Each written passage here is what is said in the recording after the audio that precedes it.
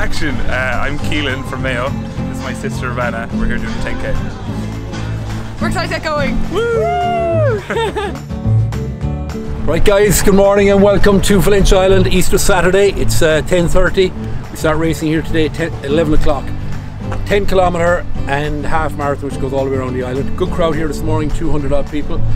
This is our last run for the spring. This is the third of the three and the last.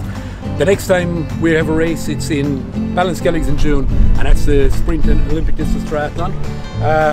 So basically from here on in you'll be getting wet one way or the other. Whether it's wet or dry, you will be getting wet. We'll be back here in September, swimming from the mainland over there, right the way up here to the RNLI in. This will be transition and the triathlon is on down here. So if you haven't signed up, please do. It's selling out quickly and it's a fantastic race. So thank you all for your support for the last 3 races for the running series. And we hope to see you all next year, same weekends next year. Thank you.